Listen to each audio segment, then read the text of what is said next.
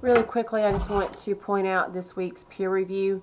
I'm going to show you step by step where to go and what to do, but here are the instructions here, and I'm wanting you to pick the person whose name appears 2 below yours. So you're going to skip the name right beneath yours on the roster and pick that next name. For example, Mariah will review Dorothy, Lindsay will review Laura, Dorothy will review Justin. Then at the bottom of the roster, Dalen, you will review Mariah, Mary will review Lindsay. So skip the person directly beneath you and then do the next name. That's who you are reviewing. If you have any questions about who you should review, email me. So this week's is a little bit different because I want it more involved, okay? So you're going to, oh, I have to make it where you guys can see each other's. That would be great. Okay, so you guys are going to click the eyeball, and then of course you'll go back and click your person's name.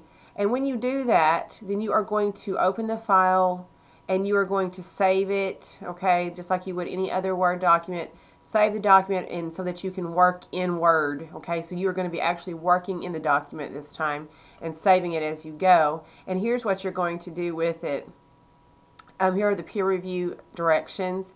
You guys are going to actually be highlighting some information. So I want you to use these colors. They will appear in Word, you know, with the highlight. It shows you pretty clearly where the highlight option is.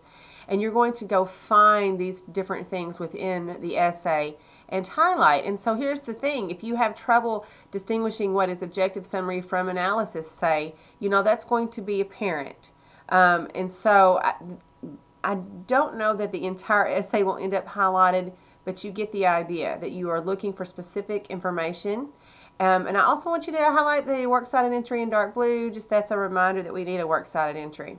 Okay, so then at the very bottom of the document, under the works cited entry, I want you to include 2 areas of strength in the paper and then 2 areas of weakness or that need improvement in the paper. So now you're making some comments on the actual whole paper itself. So you're going to be doing some highlighting and doing some comments, and when you are finished, you'll save your work and you will upload it back here to Rhetorical Analysis to peer review. I hope that this is a learning experience and a good process for everyone. Thanks a lot.